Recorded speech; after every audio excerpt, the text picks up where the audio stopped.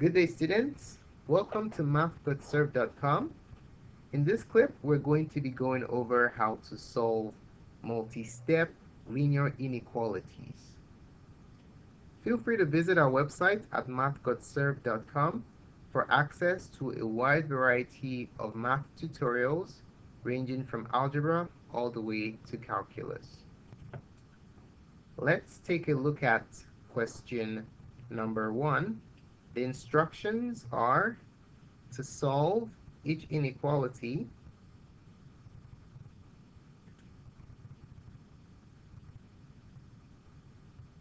and graph the solution.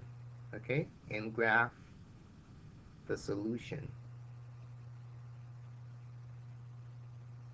All right, problem number 1. We have 4 times the quantity 1 minus 7p less than or equal to 200. So what's the difference between an equation and an inequality? When you're solving an equation and solving an inequality, the steps are very, very identical. The only difference is that whenever you multiply or divide by negative, the inequality flips its orientation. So less than becomes greater and greater than becomes less. Other than that, the steps are very identical. When you're solving a linear equation, your goal is to isolate the variable. That's exactly the same objective when solving a linear inequality. So our goal here is to isolate p. Now, to accomplish that, we'll try to make the inequality look as simple as possible, okay? So if you have any radicals, any squares, square roots, or parentheses, you want to eliminate those things so that you have a simpler problem to solve. Okay, so in this situation, this parenthesis kind of complicates things. So how do we eliminate it? We'll simply distribute 4 to these two numbers in the parentheses, positive 1 and negative 7p.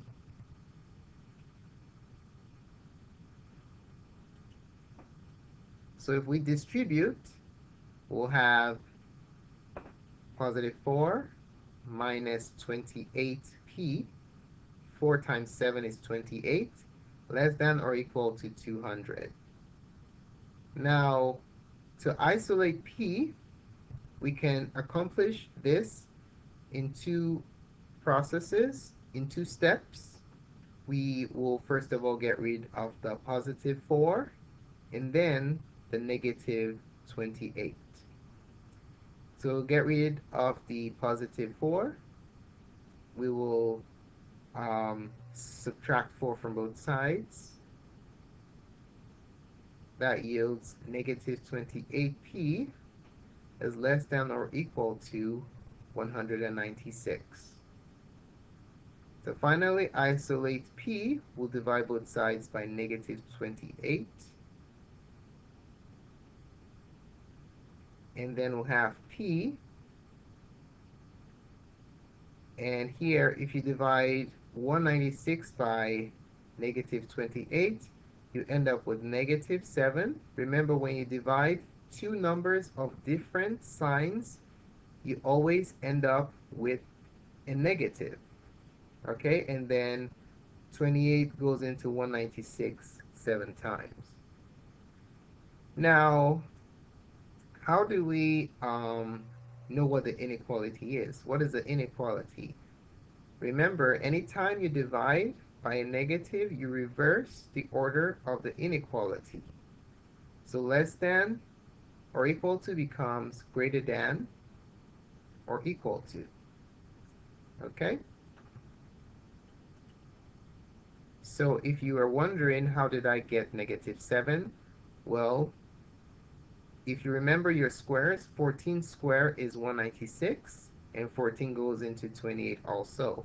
So 14 goes into 28, twice, and 14 goes into 196 14 times. 2 goes here 1, 2 goes here 7. There you have negative 7. All right, so this right here is your solution.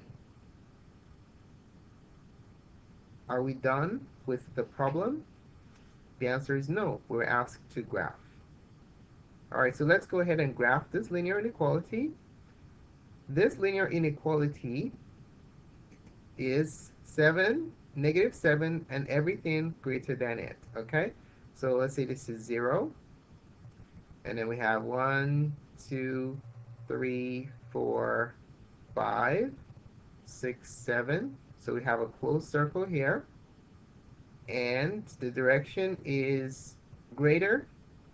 Greater is to the right. Okay, so there goes your solution right there. And let's label it. This is P is greater than or equal to negative 7. Remember that this line right here means that negative 7 is included in the solution region. If we didn't have a line in the underneath the inequality symbol, then our circle here will be an open circle. All right, let's take a look at question number 2.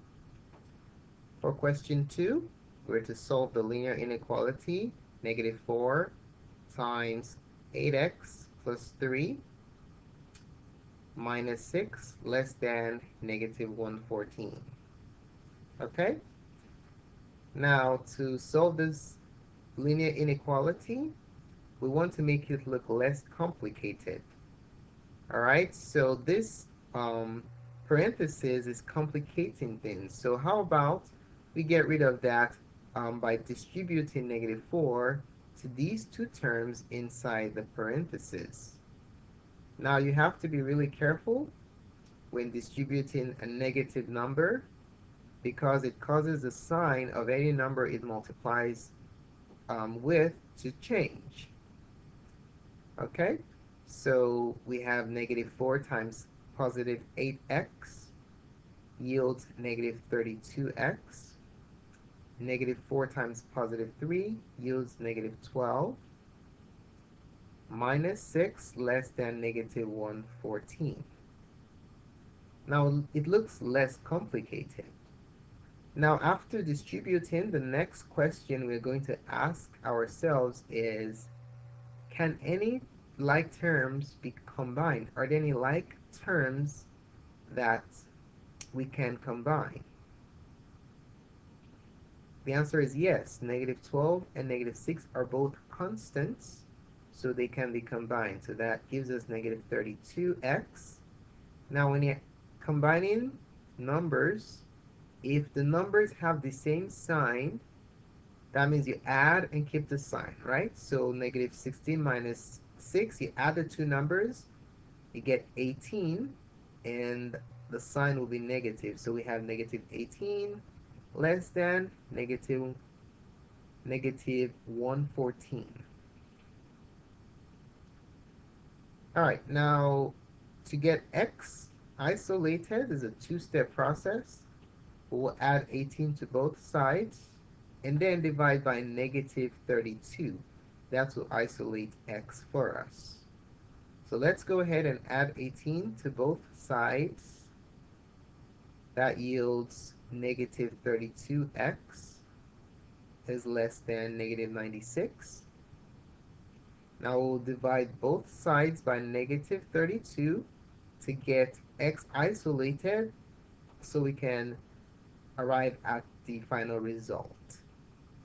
Now if we divide both sides, we'll have x, and then 32 goes into 96 3 times. Minus over minus is plus. Remember, anytime you divide two numbers with the same sign,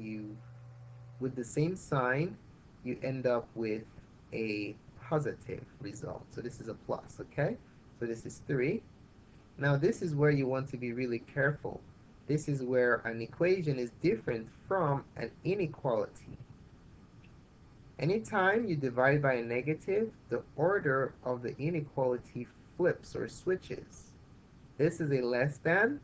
After dividing by negative 32, it becomes greater. Okay? So that's our solution. Now let's go ahead and graph our solution on a number line. It's any number that's greater than 3. Okay? So this is our number line. This is 0. We have 1, 2, 3. Now, do we have an open or a closed circle here? Since there is no line underneath our inequality, we have an open circle. No line means exclude that number from your solution region.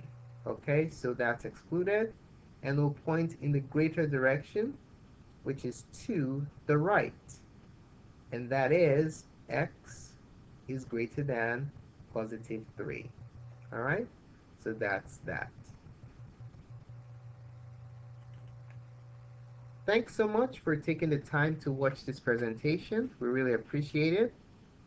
Feel free to visit our website at mathgotserved.com for access to other cool tutorials such as this. You can also subscribe to our channel for updates to other videos. And if you have any questions about this lesson or would like to request other tutorials, feel free to indicate that in the comments section